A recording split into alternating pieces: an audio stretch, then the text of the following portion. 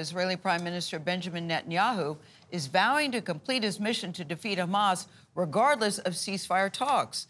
In Tel Aviv, Israelis protesting against Netanyahu's handling of the war were dispersed. You see it there by a police water cannon over the weekend.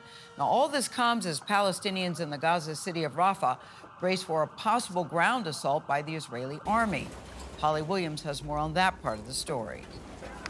In the ruins of Gaza City, stalked by hunger and fear, some have reached breaking point. I wish my children were dead so they couldn't ask me for bread. I cannot feed my own children, shouts this man. But on Face the Nation yesterday, Israel's Prime Minister Benjamin Netanyahu said he's determined to launch an offensive in Rafah in southern Gaza, where around 1.5 million Palestinians are now sheltering. We can't leave a quarter of Hamas battalions in Rafah and say, well, that's fine. Total victory is our goal, and total victory is within reach, not months away, weeks away, once we begin the operation. But the price of Israel's total victory is being paid not just by Hamas, but by Palestinian civilians. Mohammed Al-Farah is a Palestinian journalist who lives in the West Bank.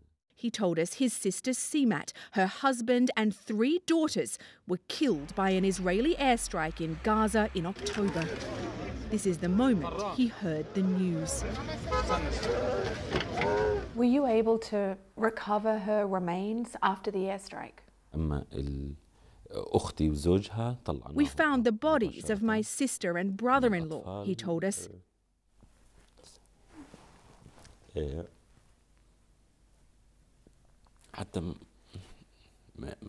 But we couldn't recognize the children's faces.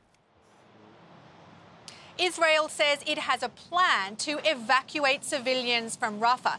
Now, that ceasefire deal being negotiated could reportedly see a 6-week pause in fighting and the release of dozens of hostages in return for hundreds of Palestinian prisoners. Gayle. Details tough to hear. These are human lives we're talking about. Never forget that. Thank you, Holly Williams, reporting from Israel.